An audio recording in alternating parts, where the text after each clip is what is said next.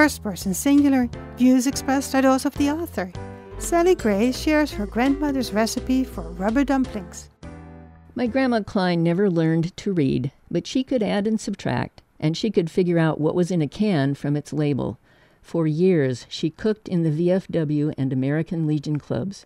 All the veterans loved her. They called her Ma Klein.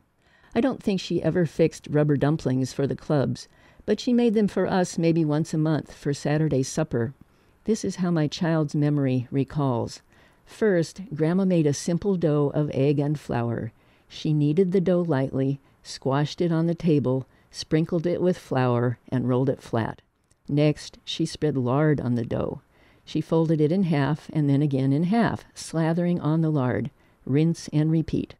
Grandma stretched the dough so thin that I could almost see through it. She flattened the mass, stretching it to the edges of the table before she rolled it into a tube.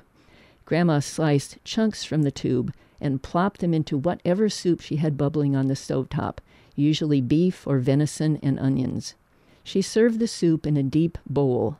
Swirling origami swans bobbed like boats in the broth. My teeth bounced and rebounded when I chewed a bite of dumpling. Heaven! If you know how to make these, call me and I'll be over.